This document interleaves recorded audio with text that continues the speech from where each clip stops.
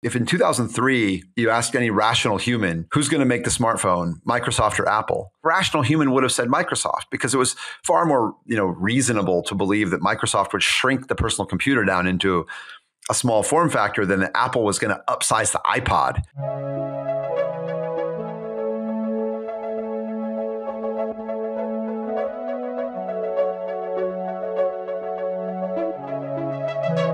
Cool. Okay, so today I'm really happy to welcome on the show Ian Rogers. Ian Rogers is CXO, Chief Experience Officer and board member at Ledger. And his kind of motto is decentralizing what has been previously top down. Ledger is probably already very well known in industry, so it doesn't really need introduction, but is a global platform for digital assets and Web3. And it's the 10-year anniversary, which kind of, I guess, dates me and them a little bit. So we're going to be reflecting on what's the same as to their kind of core mission and what's their perspective on the market. Before we do that, quickly, we would love you to do us a quick favor and subscribe to the show, add a comment, rate, like on whatever platform you're watching it on, in order that we can make sure that these reach as many people as possible. And so these important conversations around Web3 and its principles are shared far and wide. So without that, welcome onto the show, Ian. Thank you. Thank you for having me. Good to be here. So really excited for this conversation, actually. So, of course, first to understand what has brought somebody like yourself into the space. You've got a huge range of experience across industries, all very exciting, interesting companies from LVMH to Lyst, Apple Music, Beats, and now, of course, Ledger. As I said, it's Ledger's 10th year anniversary. And so we're going to be, I guess, reflecting on Ledger's journeys and how you're looking at the future as we enter into the new bull run. And of course, the importance around sovereignty and self-custody. But I guess because of this background, a lot of creative industries, naturally, you are very interested in the world of NFTs. I know in particular, generative art, you've just got back from NFT Paris. So it would be good to understand your kind of perspective on everything that happened there. But maybe before we go into all that, it would be great to kind of get your journey, your story as to how and why you landed at Ledger and guess that the kind of previous roles that you've held. Sure. Yeah. And so thank you again for having me. So I grew up in Indiana and it was started with computers when I was a kid, like 8, 9, 10 years old. Long story short, I went to Indiana University and built the first search and stream system for the university. So there was a guy at the Indiana University Music Library that had this vision. This is in the early 90s that, instead of vinyl behind the counter, it would be workstations throughout the library. And I had a work study job. So I was like, okay, you're paying me $6.25 an hour. I'll build whatever it is you want me to build. And what we built was a way to search the card catalog and find a multimedia record. And then you could stream that first from the IBM RS-6000 that was under my desk to the next workstation on top of my desk. And then, you kind of, ultimately we moved that to this brand new thing called the World Wide Web. So you could search the Notice database, card catalog database, basically. And then for me, it was Groundhog Day for 20 years doing that digital music thing. I actually, started in those early days of the web, building websites for things that I liked, one of which was the Beastie Boys. So I actually dropped out of grad school in 1995 to go on tour with the Beastie Boys, and that's what took me to Los Angeles. But then on another Beastie Boys tour in 1998, I was posting MP3s from the soundboard. So I would record them from the soundboard and then get on the bus and convert them into command line, because that's what you did. There wasn't like a GUI for, converting MP3s in those days. So I would, from the command line, take something out of a Sony, DAT recorder and then put it on the web. But you didn't just like put it up. You had to tell people how to do something with it because nobody even knew what an MP3 was in 1998. So I was linking to this website, winamp.com. And then someone I'd met in 1994 said, "Hey, Ian, is that you on the other side of the Beastie Boys site? Because it's me on the other side of this Winamp site." And through that, I became the first employee at what was Nullsoft, who made Winamp, which we sold to AOL in May of 99. Two of us from that company started another kind of a web-based Winamp that we sold to Yahoo in December of 2003. I built Yahoo's music subscription service, which you don't remember, but it launched in May of 2005. It's called Yahoo Music Unlimited. Ultimately took over Yahoo Music after Dave Goldberg left Yahoo, and then kind of went on from there. We had a company called Topspin, which was about, it was kind of like a Bandcamp or a Patreon sort of thing. And then I was the CEO of Beats Music, built their music subscription service, sold that to Apple, built Apple Music. And then to me, that was, I honestly, like, that was a career. I started in digital music with science fiction, and here we were. It was on every iPhone. It took more than 20 years, which I think is actually an interesting lesson, because I think I was excited about digital music in 1993. In 1998, we felt like we were really on the cusp of it, but it wasn't until 2015 that it was really mainstream. And I think that that's a lesson that we have to carry with us into Web3. I think the time from when you know these ideas are inevitable to the time when they come true is 12 to 15 years. So if you look at all the things that we believed in the bull run of 2021, I don't think they happen in this cycle. They are 2033 items. They're not 2024 items. So, but then I had a call. I was just launching Apple Music at Apple, and I had a call from LVMH, which I'd never heard of, from Bernard Arnault, who I had at the time never heard of, but I'm a quick study and I had Wikipedia. So I figured out, that it was an incredibly interesting phone call to come to Paris and be the chief digital officer of the world's largest conglomerate of luxury brands, Louis Vuitton, Moet Hennessy, but also great brands like Dior and Celine and, wine and spirits brands. And they own Sephora and on and on and on. They were only about 3% e-commerce when I joined them in October of 2015. But then, of course, if you fast forward to March, April of 2020, we were 100% e-commerce because all physical stores were closed. So it was an incredible time to be with the company, and really, really, really fun for me to take what I learned in music, because I think what I learned in digital music wasn't just digital music. It was the way that the internet shapes culture. Right. So we moved from these limited distribution channels to unlimited distribution channels, and that changes culture. So LVMH was this opportunity for me to see, like, okay, well, these things I learned in music, do they apply elsewhere? Like, do they apply to culture more broadly? And of course, the answer was yes. And music is kind of interestingly the tip of the spear. Music has always been kind of the very first mover when it comes to internet technology. And I think I was very lucky to be a part of a lot of that movement. And it teaches you something about the way that culture moves. And I was able to bring that to LVMH. Now, right when I moved to Paris, one of the first people I met was a guy named Pascal Gauthier. So this is 2015. He had this relatively new investment. He was the first investor and a board member at a company called Ledger, which did hardware to protect cryptocurrency. I had known about Bitcoin since 2009. There was someone in my office at Topspin who was like, dude, you got to check this out. And I did a deep dive and I thought, this threatens state sovereignty. And I had already lived through Napster and Nutella. And I was like, they're going to shut this down just like they did Napster and Nutella. Now, I knew that you couldn't stop the technology, but I thought, just like Napster and Nutella, you can prevent companies from being built on copyright infringement, right? So that was the way I saw it. This is an incredible invention, but I think it threatens state sovereignty, and I don't think it lives. But around 2014, I kind of saw, okay, wow, this is big enough that it's going to be difficult to stop. And so I invested in a small way. And then I met Pascal and when I moved to Paris, and I got more bullish on crypto through my relationship with him. He had been orange pilled, like many in Silicon Valley, by Wencesless, and has and still to this day has super clear thoughts on Bitcoin and what it means, what it really means as an invention, and for us to have digital value in our digital lives. And I've been kind of looking hard at Bitcoin since then. I would say since 2015, and it's, to me, the amazing thing about it is it's one of the only things I've ever seen in my life that the longer you stare at it, the more beautiful it gets. But for me, I was just friends with Pascal, and we would hang out and, go get drinks or go snowboarding or him skiing, me snowboarding, whatever. But it was around 2018, after ICO boom and bust, that I called him and I said, Pascal, I think your company is going to be huge. Company being Ledger.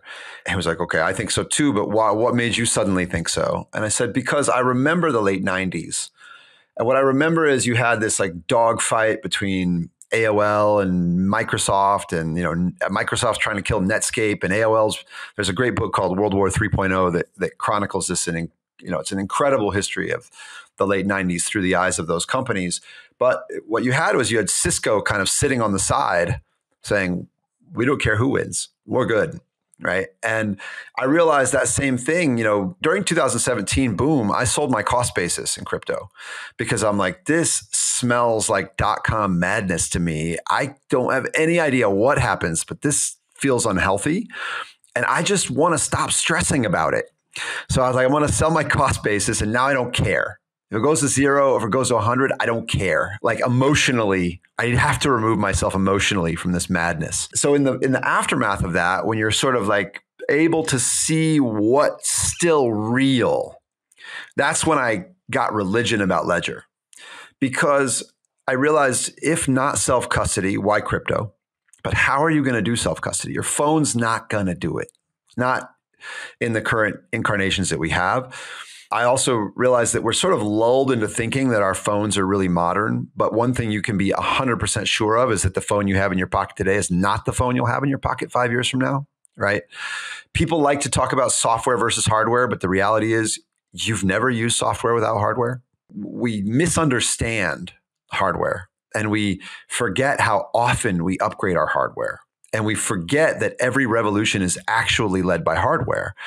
I remember, I'm old enough to remember when you didn't say, go to my website or download my app. You said, there's this thing called the internet. And if you get a computer and you get a modem and you get an ISP and you get a web browser, then you can download this colorless page really slowly. People forget that that's where we started. So I was seeing that that's where we are with crypto. And actually the only thesis that Cisco had in 1998 was, we think there will be more internet tomorrow than there was yesterday. And we think we're going to be an important part of that ecosystem. That was the, big aha for me in 2018 for Ledger. There will be more digital ownership tomorrow than there was yesterday. And Ledger will be an important part of that ecosystem. So that was what I meant, Pascal. So from that point on, I became much more bullish. I didn't join the company until January of 21. I had a job to do at LVMH. I helped my friend Pascal in every way that I could because we're friends.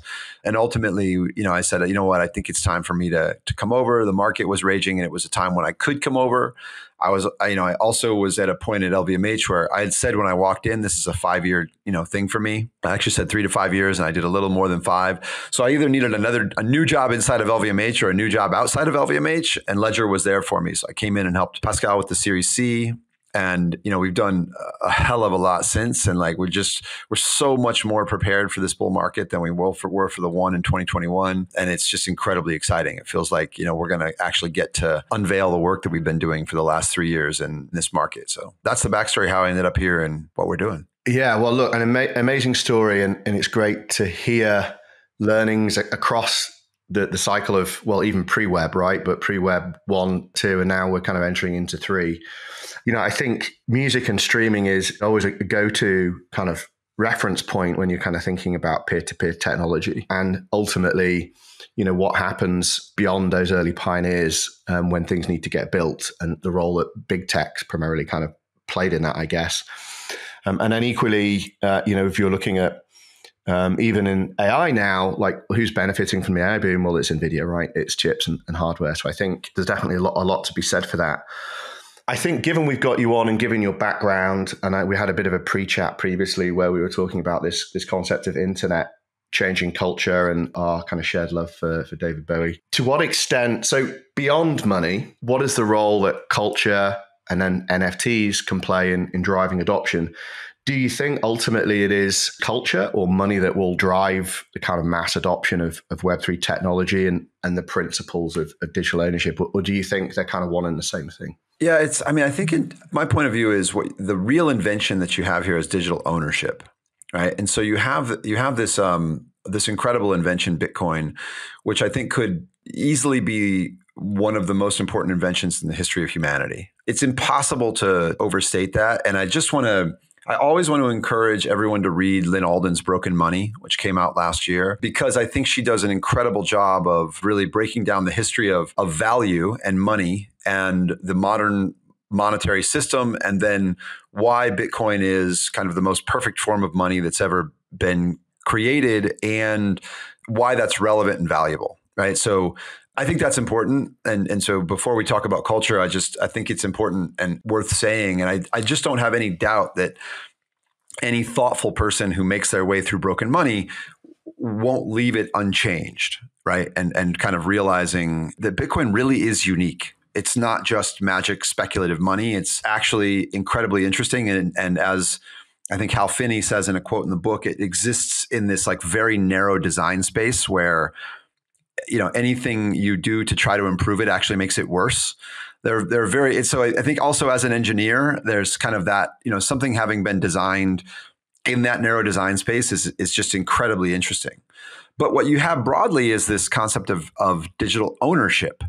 And, for me, that itself is profound. And it's such a missing link in many of the things we were trying to do and the vision that we had for the internet in the early days.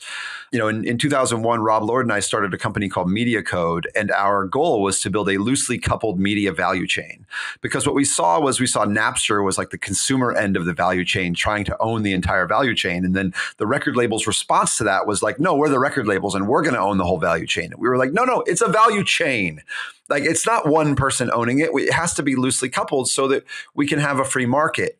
And if I'm a creative person, there are steps between me and the consumer, and those, whether it's a distributor or a retailer or a record label, or there are many players in this value chain. But what we need is technology that helps us make those connections. And it didn't really materialize that way. We've ended up with, I'm just using music as the example because it's what I know, and I think it's simple and easy to understand. But I do think the analogy carries through to so many other things where we had this dream of something that was loosely coupled, but what we ended up with is oligopolies on either side. We went over that time from 5 record labels to 3 record labels. And, now, you used to go to these digital music meetups in San Francisco in the early 2000s, and there'd be 150 companies there. Most of them are out of business. And now you've got Spotify, Apple Music, YouTube, and Amazon, right? It's not very exciting in terms of innovation. You and I aren't going to go start the new SoundCloud tomorrow. SoundCloud isn't even SoundCloud anymore, right? Today is Bandcamp Friday, though. I will be, participating in supporting artists directly in that way. So I still have the ethos, but I think it's, again, it's not quite what we asked for. And to me, in a lot of ways, the missing ingredient is digital ownership. So let's use Bandcamp as an example. Every Bandcamp page is the same. I can stream the music for free. I can buy the digital album for $10. I can buy the compact disc for $15. I can buy the vinyl for $30. What if you added a digital collectible to that page?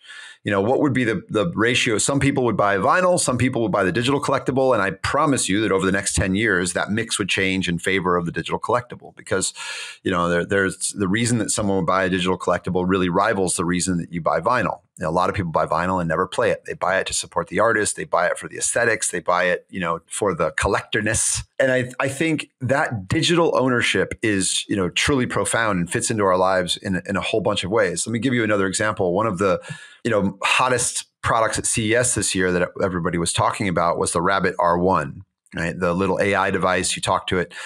Now, I was thinking about that as like a engineering problem. One of the examples they used is going to buy you a plane ticket. I call bullshit, right? I know, how hard it is to buy a plane ticket in Web 2, right? Buy me a ticket to Miami. Okay, really? Siri can barely take a note, right? This thing is going to have all my preferences across multiple airlines. It's going to have my logins. That doesn't even make sense. It doesn't even have my money, right? Now approach that same problem from the basis of digital ownership, where my private key literally unlocks everything that you need to do that task. It has access to my wallet. It has access to my preferences because my preferences, instead of being stored across thousands of sites on the Web 2 internet, they're owned by me, and my preferences live with me in my wallet. My memberships, if you want to call them that, my Air France, my Delta, et cetera, all of those things are digital objects that I own, right? The basis of digital ownership is so much easier to solve that Rabbit R1 problem than from the Web 2 internet. So I think it's that fundamental. I think digital art in some ways is to digital ownership what digital music was to kind of digital information. And what I mean by that is I really contextualize the internet revolution as a revolution of information. Information used to be behind gatekeepers, and, I had to turn on the radio or turn on the television or go to the local Hallmark store and buy a magazine. That was where the information was gated. And then it was simply anybody buys a URL, right? So the internet was fundamentally a revolution of information. And what we have in the world of blockchain is a revolution of value and ownership. And I think that, digital art, it's like music was. Why was music the tip of the spear? It was kind of easy. Songs are short. It's not that much data. It's pretty easy to render. I don't need a high frame rate. It's like an easy database problem. Artist, album, track, genre, so everybody who's like 21 years old loves music, it's like, and that's where the coders were, so I think digital art is that same thing. It's really simple. It's ownership. I'm a creator. I can let you own something I created. You're a collector. You can collect something I created. It's no more, it's no different than that. And what it will lead to is solutions for these more complex problems. I also think it's, in that Bandcamp example I gave, I think is the way things will evolve. We'll start with your user account on drmartens.com, amazon.com will become a wallet. And then ultimately you'll move to a self-custody wallet. I think all this stuff in between is noise, frankly. But this is what will happen over time, is that digital ownership will become normal. I think that Instagram jumped the gun a bit, but they had exactly the right idea. The moment that Rihanna posts a photo on Instagram and says, okay, it's $5 each, there's 500 of them, and when they're all sold, I'm taking the photo down. You have an entirely new group of, collectors who have ownership. So I do think that these things move the needle. I think that they take a lot more time than we thought. Like I said earlier, I think that these ideas that we thought were coming tomorrow in 2021, I think they come in 2033. Just that's what time has taught me. Just like all the ideas that we had in 1998 and 99 came true in 2012. But I think that, they do come true and they all move together. I think what we're seeing in the current market, though, is that a world of value is different from a world of information. I mean, look what's happened. We had $64,000 Bitcoin this week. That was driven by institutions. Retail basically missed out on the move from 40,000 to 64,000. And I think the institutions wanted it that way.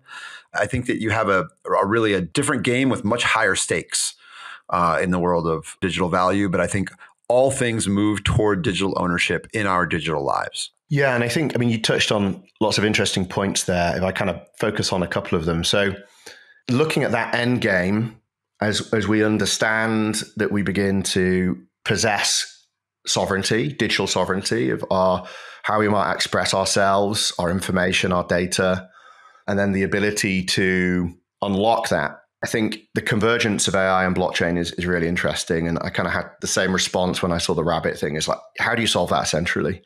How can it know enough about you that it can solve these tasks in a highly personalized way? And even if it could, like, why would you want one platform to know that much about you, right? Given what we know about platforms as a whole. And when you turn that around and put that on a basis of digital ownership, to me, that's why it's like I said, a light bulb went off. I was like, wow, okay. If I own my value, and my value means not just my monetary value and not just my JPEGs, right? I own my identity the same way.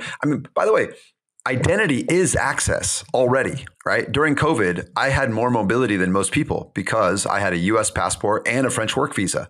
So unlike my French friends or my American friends, I could move between the two countries, right? Why? Because I owned that identification, right? How can I get into that party at NFT Paris? Well, because I've got the token. Ownership equals access. And so when you pair that with a tool like the R1, to me, that's where things go. And I think that there is something profound in that. I always say that if in 2003 you ask any rational human, who's going to make the smartphone, Microsoft or Apple? A rational human would have said Microsoft, because it was far more, reasonable to believe that Microsoft would shrink the personal computer down into a small form factor than that Apple was going to upsize the iPod, into this thing that is in our lives, right? I think it could be a similar thing here, that actually we start from a basis of Web3 as opposed to a basis of Web2. And that seems a bit irrational, but, if you grow kind of from where Ledger is into the R1, as opposed to growing from, say where Facebook is, into that reality, it makes far more sense, actually. Yeah, well, I guess you're building from the principles of the new paradigm, right? Exactly, bit by bit from the principles of the new paradigm. Exactly. And presumably that's what then feeds into your kind of timing or time frame of this and when you see it mainstream, because these various bits need to get built. Now, obviously, there's a huge amount of innovation that's happened in this bear market. But I want to kind of come to this value capture piece because I think it's a really interesting one. Again, you talked about it in the context of music and streaming. But do you think if we look at the value chain that is digital ownership and Web3, how do you think that's going to play out? Do you think it's going to be different now because Web3 has composability, so it naturally challenges people trying to build moats? Presumably, you see a piece of hardware like Ledger as again, critical to allowing a user to opt out of a particular platform, to transferability, portability, this kind of stuff. So do you have a kind of thesis on how you think that's going to play out? Do you think that ultimately, like in any information technology revolution, there's this kind of bundling and unbundling, centralization, decentralization? Yeah, I think I'm too old to be naive on this at this point. When I saw the internet, immediately what I thought was like, this is going to level the playing field and take away the gatekeepers. And like I said, that's not what we got. We got an oligopoly. So I don't think we should be naive about that. I think that what you have is you have an ecosystem that more people can participate in, and you hear success stories in that. And I do think that, crypto largely will amount to a redistribution of wealth, but I don't kid myself into thinking that will be egalitarian. I think that there is sort of there is a quality of access because we can all kind of do our own research and get that information, but I mean, look at even what just happens with airdrops, right? It's like it's people who complain about the inflation of the inflation of fiat money, creating their own money and giving it to their friends, right? Okay, absolute power corrupts absolutely. I think that there's something human in that. I think though that what we do have is this option of ownership. But I say option because look at where we are right now as humanity. We have 8 billion people. We have 5.3 billion people on the internet. We have 5 billion people on social media. We've got roughly 2.3 billion people playing video games. We have only about 500 million people in the world of crypto, and probably only 10 million of them actually have secure, custody of their private keys. We've sold 6.5 million Ledger devices, and we're by far the leading, hardware wallet. You've got maybe 30 million monthlies on MetaMask, and you can say there's maybe self-custody in 30 to 50 million people total out of that 500 million. Most of them aren't secure. And so you realize that, and let's say like even of the people who have self-custody and hardware wallets, how many of them have good operational security, right? How many of them are not going to call, our customer care tomorrow and say, oh, I lost my device and my recovery phrase. You know what I mean? Like we're really getting down into small numbers. That's why I say we have the option of self-custody. But I mean, even look at passkeys. You've got, what do we do with passkeys? Like we give our private keys to Google and iCloud, so I think that there is to me, this is something we should really, really care a lot about because we now have this option for self-custody, and it's up to us collectively, to say what we do with that ownership. So I really look at it as like, what's the fundamental? The fundamental with the internet was kind of TCP/IP and standards like HTTP and FTP and the ability to move bits effortlessly. Distribution became trivial thanks to the internet. So what is it with the world of blockchain? Well, it's ownership. So we can have ownership. And the question is, and we can have decentralized ownership. We have this layer of abstraction, in other words, that we didn't have before. And so then the question is, what do we do with that and where is it important? And also, I think that we get a little kind of overzealous with it as well, because, is it important that my gym membership is decentralized? Not really. I'm not even sure it's important that my passport is decentralized, right? I mean, the government can revoke your passport. It's not, it's not decentralized ownership. But when it comes to things like property rights and speech, that is where decentralization is key. You mentioned my bio, which says, decentralizing that which was previously top down. I actually put that on my LinkedIn page around 2000 or 2001. And it's been there. I didn't realize how important it was to me, to be honest with you. I kind of put it there, flippantly, and it's lived there ever since. I really think that, self-custody is important. I do think that at the same time, the future is heterogeneous, right? Like look in your life and you have a combination of custody and self-custody. You've got a bunch of different keys on your key ring.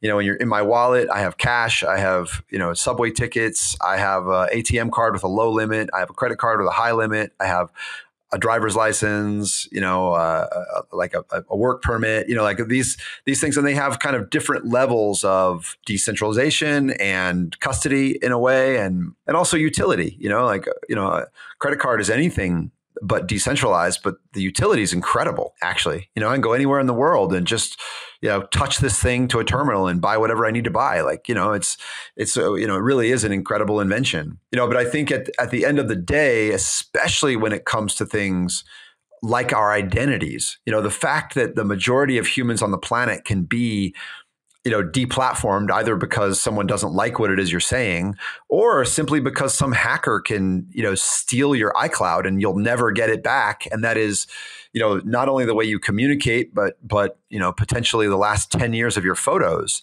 That's the kind of fragility I think we can't live with, right? And where self-custody is incredibly important. And this isn't just about your private keys, for your Bitcoin. This is, for me, my ledger is my 2FA on my Twitter, right? It is my 2FA on my login.gov account. For me, I will not put my passkeys with iCloud or Google. I will put them with my ledger, because that is me having ownership of my identity, and not only my digital, my Bitcoin, my ETH, my Solana, my generative art, but literally my ability to log into a platform where I need to have access. So I think it's important on this level. Right. So maybe if we zoom out, and there's many other pathways I could take to talk with you on this, like really fascinating chat. But if we zoom out and we come back to that inflection point for you, where you felt that Bitcoin, maybe crypto more generally, had significant enough, I guess, network hardening or distribution or whatever it was, that it had gone past the point at which it could be sufficiently censored. How do you see effectively this battle between state sovereignty and user sovereignty play out? I mean, I feel like that question is above my pay grade. I'm just a skateboarder from Indiana, I love the topic. Like I said, I mean, what I would point people to is Broken Money, the book, The Quest, which is it's not about crypto at all. It's about energy and the history of energy on the planet. I point people to a book by a guy who hates Bitcoin, which is called The End of the World is Just the Beginning. I think all of these things sort of offer clues as to why we're in a completely unique place as humanity. We've never had such a long period of peace. We've never had countries that are so intertwined with one another, yet our kind of international distribution networks are very fragile, which we all learned during COVID. You could see very clearly. And also we have, unprecedented, debt. You have a scenario where Jerome Powell is on 60 Minutes saying that, the kind of the fiscal policy is not tenable, for the long term, and I think all of these are like truly unprecedented things. And you also have the first truly scarce asset ever listed on the US stock exchange with, truly record, they're doing things that, ETFs have never been known to do, like truly unprecedented.